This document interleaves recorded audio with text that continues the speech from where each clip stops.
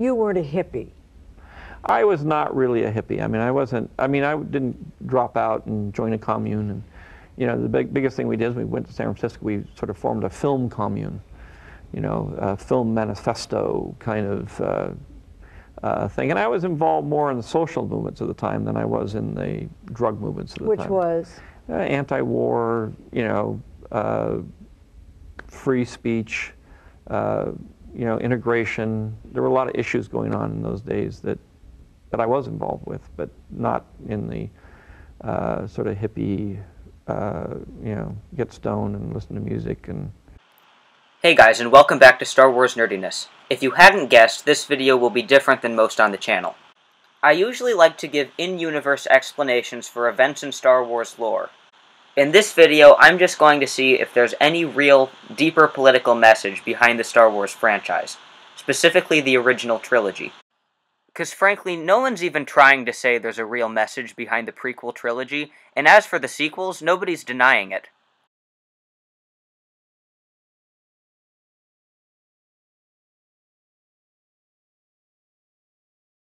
People want to find some kind of deeper meaning in the Ewoks, and I really doubt that you're going to find that. Some fans believe that the inspiration for the Ewoks were the North Vietnamese communists known as the Viet Cong.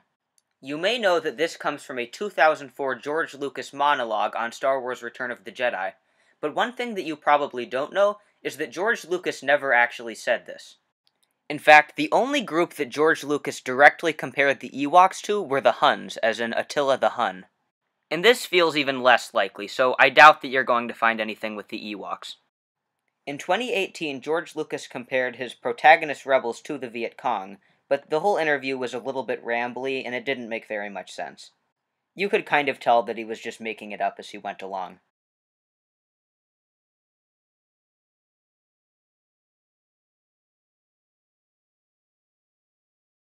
Understandably, fans see a disconnect between Princess Leia before and after Return of the Jedi.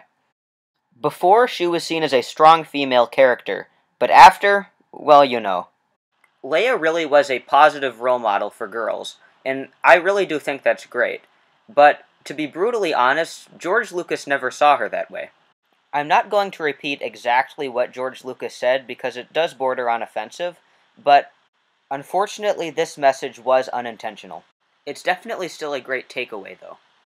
I want to finish this video by saying that George Lucas really is a great person. Star Wars may not have much of a deeper political message, but that's okay. If anything, that makes them better.